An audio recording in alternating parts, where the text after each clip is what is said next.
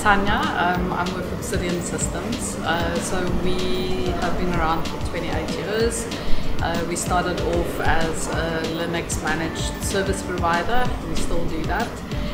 So we basically look after infrastructure. It doesn't matter if it runs on edge, containers, VMs, on-prem, and we secure that, we automate that. Yeah, so you can sleep well at night, knowing that nothing's going to go down.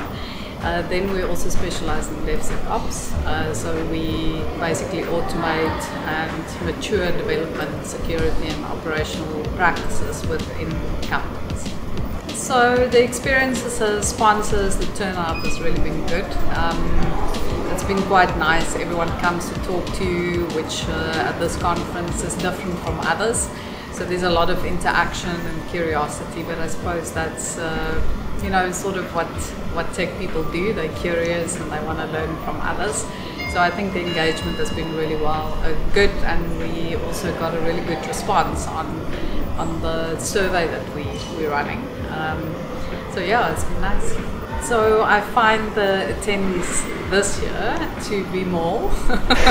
So outside of just being very inquisitive and mingling and a lot of socialization, which often is also not the case for developers. So I think this year it's been a lot more interactive and a lot more social, which is really good.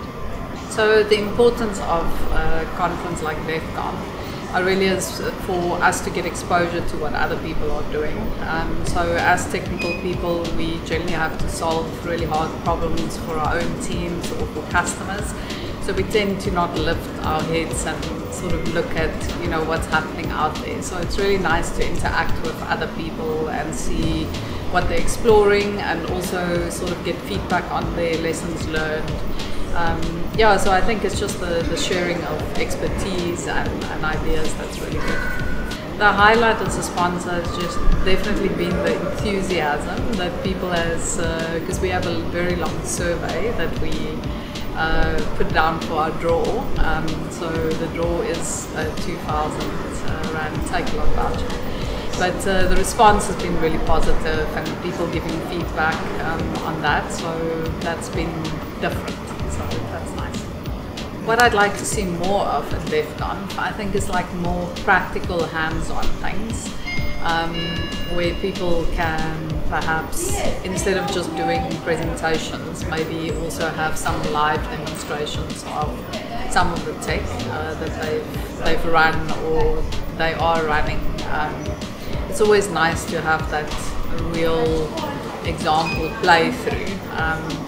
That's always nice. There's a lot of learning in that process, so that would be nice.